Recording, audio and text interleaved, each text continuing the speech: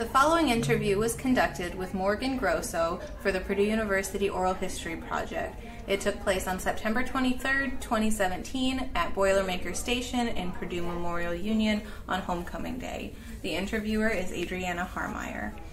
Morgan, to get us started, could you tell me where you're from, when you attended Purdue, and what you studied? Yeah, so I'm originally from Frankfort, Indiana, but I ended up graduating from Jeff High School. So I attended Purdue University starting in 2009 for the College of Liberal Arts to study communication.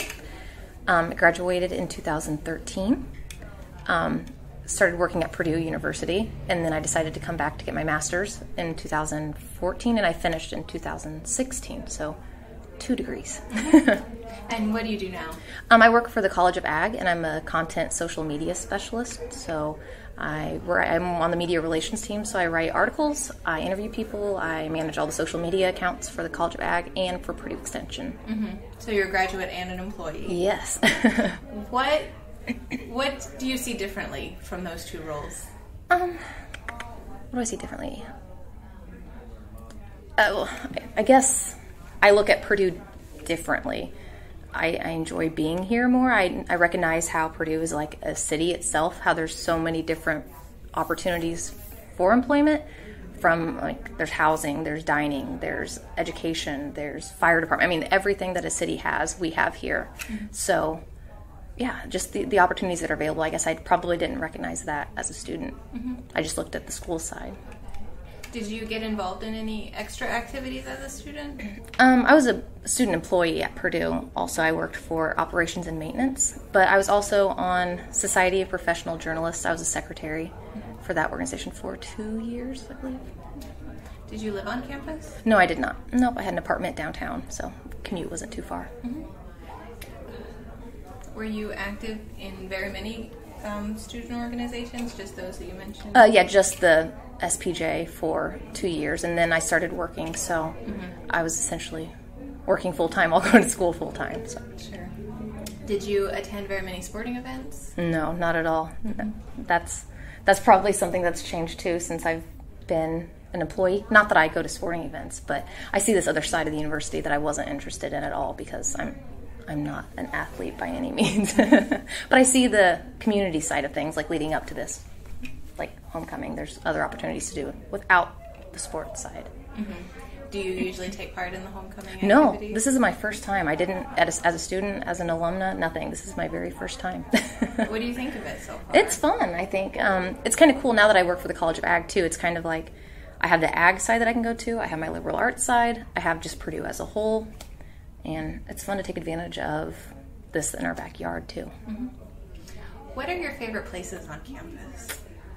Probably the Union, because that's where my husband and I met. So it's kind of a sentimental place to us. So that's where we started. Yeah. And I really like the Beering Fountain, just because it's beautiful. Could you tell me more about that meeting in the Union? How we met? Mm-hmm. When I was an undergrad student, I would sit at the dining tables down in the basement. And I would see him walk by, and I'd look, and then I worked at. He already worked at Purdue, correct? And so we'd kind of pass, and he'd keep looking, and I'd look, and he'd look, and then after a while, my friend's like, I think he notices you too. And then finally, he reached out, and yeah, we've been together ever since. So it's been over 6 years now. Yeah. And so yeah, he works at Purdue, I work at Purdue. So it's not only is it our jobs, but it's like I said, it's how our lives together started. So we definitely have a sentimental value to Purdue.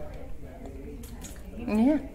Did any of your family attend Purdue? I'm the first in my family to attend college, so yeah.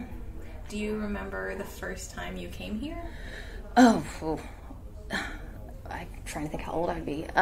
My family actually owns Jake's Roadhouse at the bar, so I was up on campus probably at 8 years old, just kind of hanging around or riding my scooter around campus, just getting to know it. So it was kind of familiar also. But I mean, it's still scary being the first in my family to go to college. I didn't know what I was getting into, but it made it more comforting that I knew the pathways to the buildings, and it wasn't too strange. Mm-hmm. What do you think, between your time as a student and now that you're working here, what do you think has changed the most? The directions of streets, but I'm just kidding. What's changed the most? I would probably say the image of Purdue. I mean, there's been so many buildings that have happened over my time that sometimes it's hard to remember what a part of campus looked like. Like, oh, now there's this facility, or there's this innovation center, or there's always something popping up every year. So it's good changes, though. I wouldn't say that they're ruining the prior image by any means, but probably just the facade. Mm-hmm. What is the same? What is Purdue? Like, what is the definition of Purdue that stays constant?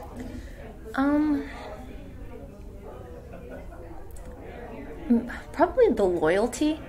Like I said, I've never had life outside of Purdue either, so maybe it's just personally that I really feel that, but it's like that was my school, that was my job, that's my marriage, that's my friends that I've made. It's just, I don't know, I'd say probably the loyalty. And I see it from others too, when you see people who have been coming to homecoming for so many years, or they come back every year. And sometimes I think it's easy to take advantage of that since I work here. That's just another day, but you can see how other people are loyal too. Mm-hmm. Is there anything about Purdue that you think doesn't get enough attention? Not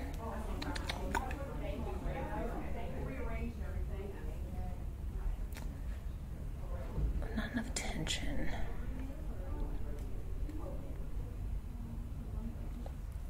I don't know. I think sometimes it's easy to stay focused on the athletic side of things, and I understand because that's where funding comes into, so that's obviously a big part. But maybe some of the day-to-day operations and the people that make that possible, maybe there's not enough emphasis there. It's easy to look at the sexy side of things, like, oh, there's a new center, there's a new lab, but it's like, how did that happen? How did that get there? Mm-hmm. That's a good observation. Do you have any advice for incoming Purdue students? Any advice?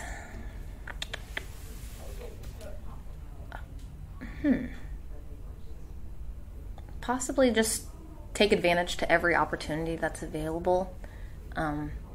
It's easy to get sidetracked to think that 4 years is going to take so long and you just got to do this one thing to make time for other things. But in all reality, the 4 years goes really fast. So if you have an opportunity, go for it. Like study abroad, that's something that I never did. But I also had a cat at home, so I couldn't leave her. But that's one regret that I have, that I never did that. And I know there's great opportunities now where you can get funding from your school to do the study abroad. So if there is money available, go for it. That's, I think, a big thing. So now I'm trying to make up for it and travel like crazy now. Okay, well, do you have any last thoughts or memories that you would like to share? I don't think so. Can you think of anything? No, I think we covered it. Okay, well, thank you Cool. for talking Oh, yeah, no to me problem. today.